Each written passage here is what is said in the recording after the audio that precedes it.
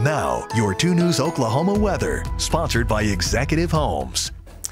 Happy Easter, everyone. Some late day sunshine right now over Grand Lake. This all part of Wade's RV weather camera network, but the clouds look to fill back into the area where we do have clearing right now overnight tonight, and some cloudy conditions for your Monday morning, but then clearing comes in for the afternoon. 55 degrees is your cool temperature right now, and the range of the temperature today has only been between 52 and 58 degrees. Northerly winds now upwards of 9 miles per hour, and pretty moist there on the relative humidity, now up to 74%. But where we have some clearing right now, especially off towards the south and southwest, it is warmer for our friends and neighbors there in OKC, 66 degrees. Upper 50s though in Okmulgee, only 50 in Grove, and mid-50s around Tahlequah and also in Muskogee. On the satellite picture over the past couple of hours, no real weather system is on the way until Tuesday night and Wednesday, pulling in a chance of showers and thunderstorms, but later this week, high temperatures really warming up. We're back into the 80s, low 80s coming your direction.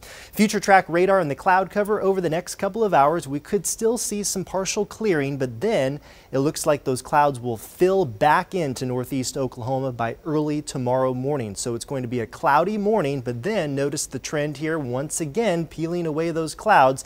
So a lot of people seeing that clearing by tomorrow afternoon, and as a result, those high temperatures punching up into the 60s. It looks like a great Monday on the way.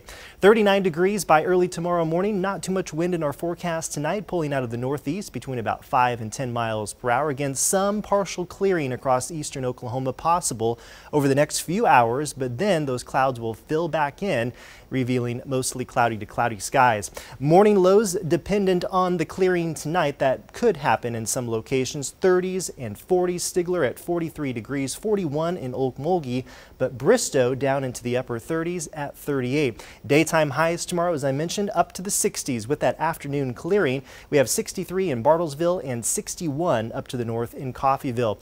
In Tulsa, going for 63, northeasterly winds continuing pretty light, upwards of only 15 miles per hour sustained, and again that afternoon sunshine works in. Your latest 10-day forecast, upper 60s on Tuesday with an increasing chance of showers and storms later in the day, and then Wednesday a 40% chance of showers and storms. We're up to 75 degrees. Your latest day planner for tomorrow at 8 o'clock in the morning, cloudy and chilly with those temperatures into the low 40s, low 50s, a slow climb there on the temperature scale for high noon, but that clearing starts to work in, then mostly sunny skies at 5 o'clock and 63. Your latest extended forecast for Thursday and Friday, slight chance of a few showers, 81 degrees on Friday with a little bit of clearing coming in. Then for next weekend, another chance of showers and storms with those temperatures into the 70s.